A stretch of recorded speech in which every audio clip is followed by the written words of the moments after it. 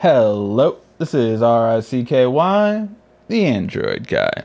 Hey guys, today I'm going to be showing you how to disable Flipboard briefing on the Galaxy Note Edge. Now what is this? Well, this is that little annoying thing that when you go to the left side, bam, it just pops up. And it causes that big delay between your home screen. See how quickly these three move? And then this one is a delay. Well, now we're going to be able to get rid of that. What you do is you go on this main screen and you're going to hit down this button right here, which is normally just the multi-screen button. So instead of tapping it, you're going to hold it down.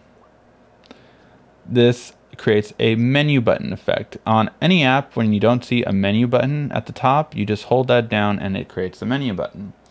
Then you're going to hit this home screen settings, and then you are going to disable Flipboard briefing. And while you're here, I would make transition effect none. This also speeds your home screen up.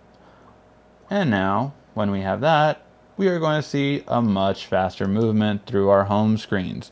It's just so much quicker, and it's all thanks to this horrible Flipboard briefing that should not be on the phone to begin with. Alright guys, hopefully you liked that. If you did, please give a like, thumbs up down below. Thank you for watching. This has been RICKY, the Android guy.